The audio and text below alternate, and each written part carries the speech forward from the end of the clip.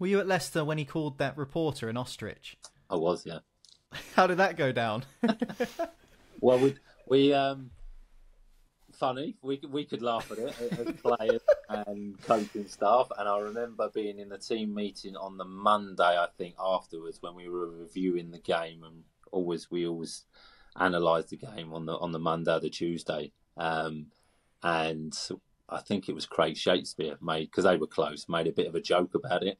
And Nigel Pearson's face didn't change, didn't smile. So I don't think he was too impressed about the remark Shakes made. But yeah, it was a bit of banter flying around, I must admit.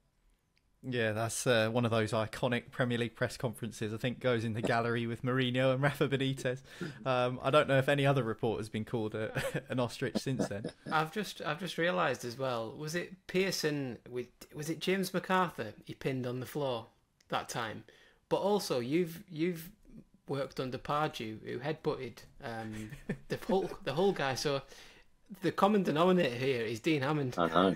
Dean Hammond's managers and fighting players left, right, and centre. I thought I was easy to manage, but I must have done something to wind him up.